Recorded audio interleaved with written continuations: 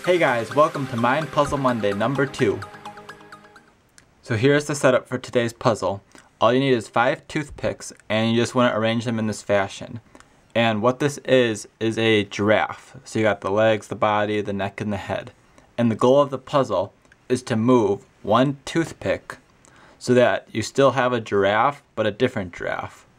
So like you have to take one toothpick, place it somewhere so that the same general shape, the general shape is the same, but yet it's in a different position. The giraffe's in a different position. So that's the goal. Go get some toothpicks and see if you can figure this puzzle out.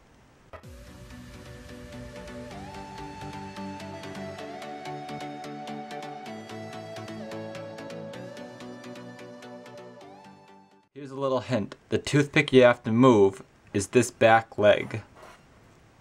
So you have to put this toothpick somewhere else.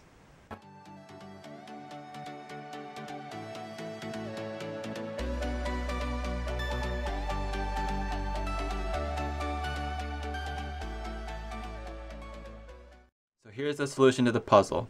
All you have to do is take this hind leg and put it right here.